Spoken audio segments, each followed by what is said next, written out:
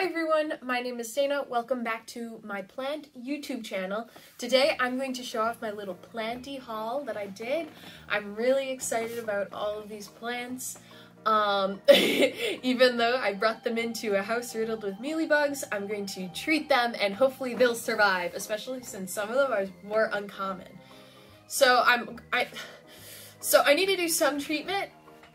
Not like treatment, but like, you know, make them where they'll thrive in the situation. So for example, this is my painted lady that I got. And I think she needs a little stake to help her out. So I'm just gonna pop this bad boy in here. And she's not tall enough to be attached yet, but then that way I remember. So yeah, this is a painted lady. Oh my gosh, so pretty. I was so surprised that like this store had them. They had a lot of more uncommon plants. And I've wanted a painted lady ever since I watched Wild Fern's video when she first got hers. And now hers is so big and beautiful. And I highly doubt that mine will be because I don't use moss poles. But still, who knows? Maybe I can get them to grow up on planks and stuff still. Who knows? We'll see. But yeah, so this is the painted lady. I'm very, very, very excited about this plant.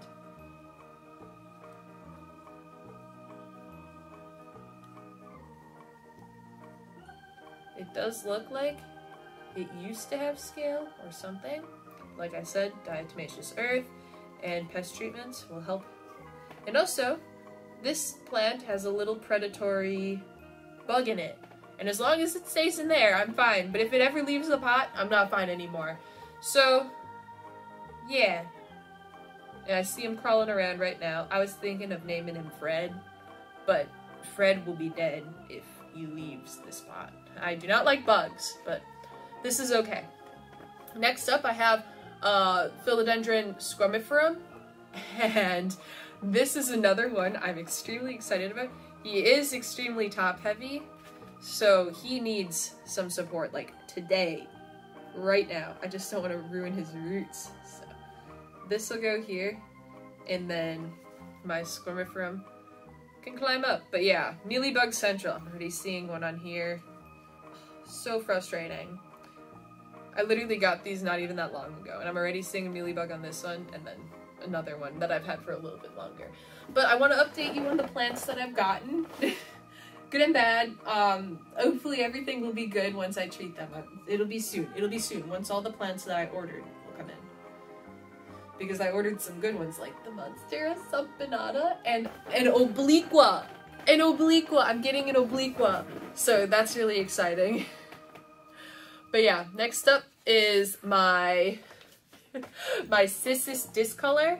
And this is one that is not rare, but it's very fast growing, and ever since I watched a Plantarina video on like fast growing plants and she showed off her cissus, I was like, wow, that's a cool plant. But I was never going to order it online personally, but if I ever saw one in store, I would have happily grabbed it and, bought it. And sure enough, that day was the day where I saw it. And this plant, I took some cuttings from already because it had some vines with abrupt endings. And I was like, alright, because right now this is a singular vine. And I'd like to fill out the pot a little bit more. I'd love to do that with all of the plants, so I have a little bit more insurance. Especially this bad boy. But, for now, beggars can't be choosers. I mean, the Adansonii already has a friend growing out of it. So I should just take a cutting from it, honestly, and then pot it back in. But eventually, so yeah, this is the Cissus discolor, and eventually I want to get one of those little trellises for it to grow on. But for right now, he can trail. He'll be fine.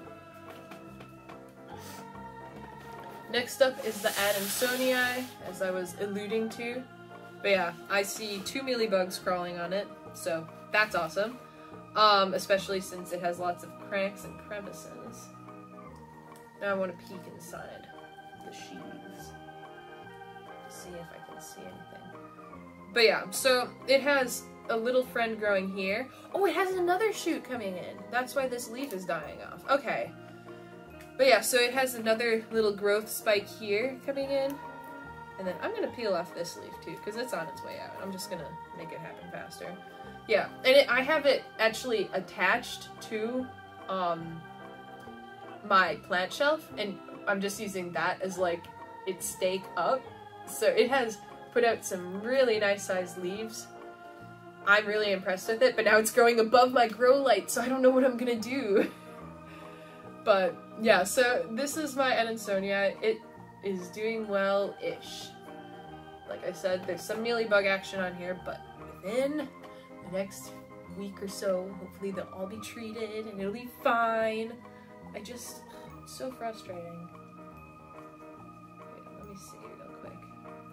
I think I see some. Nope. Okay, I saw some hiding in the sheet. But yeah, and then last but not least is this Rhaphidophora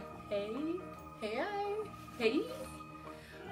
And I've always wanted like the dubia and the hay. I don't know how to pronounce the names, but I've always wanted them. So these were on sale because they didn't attach it to like the plank properly. So all the leaves were getting smaller and smaller and smaller, and the vines were everywhere. So I chopped them from where like it looked like it was done. It wasn't attaching and shingling anymore. So now this is what it looks like, and I have a bunch of cuttings. So we'll see how many of them do well, but I mean, I could probably fit maybe 2 more on each side. And I have it facing this way, so it gets grow light action from both sides. So hopefully that works out, because it's like, I could have had it this way, but then this one wouldn't have had any light. I do like this side better, so this is the side that I have facing where I can see more. Just because the leaves are bigger, even though this one, it's more shingled nicely, but, you know, we'll see. But yeah, so I really am happy to finally have a shingler, because I have so many, like, boards and planks for them to grow up, so it'll be nice to finally be able to utilize them. And I think also, even the plastic cups, which I sell my plants in, that'll be really good, because they can grow up the side of the plastic shelf. It's a mosquito. But yeah, they can grow up the side of the plastic shelf, which will really, you know, be good for them. So, now I'm losing my voice. But yeah, so these are the plants that I hauled from a real store and I didn't buy online. And then once all my plants that I bought online come in, then I will do a haul with those as well. I don't even remember what all the names are. Do I? Subpinata, Silta. Oh, I remember all of them. Yeah, they're all, it's a Monstera haul, I'm pretty sure. I'm pretty sure each and every one of them was a Monstera. But that's okay. I don't know. I haven't, all of the philodendron I want right now are quite expensive. And I got a bunch of, like, I got 2 of the philodendron I want. But, I don't know. The philodendron I probably want the most is like Melanochrysum, and that is something I don't think I'll ever get because they're very fickle. And then I also want Varicosum, but those attract spider mites and are super expensive, so I don't want to get them right now. Unless things go incredibly right for me. But yeah, so that is the end of today's video. Thank you so much for watching, liking, and subscribing, and I will see you in the next one. Bye!